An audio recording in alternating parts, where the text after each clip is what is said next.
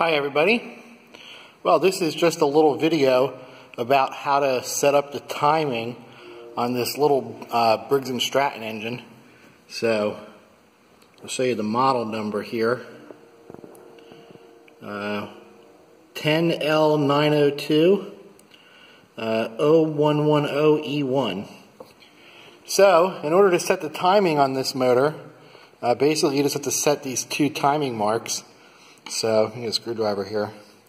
You have this one timing mark here on the crank gear, and there's another on the cam, and it's basically just a notch.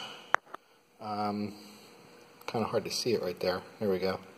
So it's just this little notch out in the side of the plastic gear. So it's actually a plastic, it's a whole entire plastic timing gear, and there's a plastic camshaft in there. Here, so you can see the cam lobes in there. And so that's how you set the timing. These gears, basically, there's not a whole lot to them. The crank gear actually has a little keyway that keeps it locked in, so you just have to line the keyway up with the slot. And when you put it down, just make sure that you line it up so that,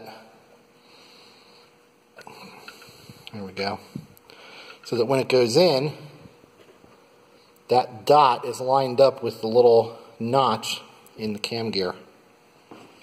So that's it. If you have any questions or any comments, post them below. And thanks for watching.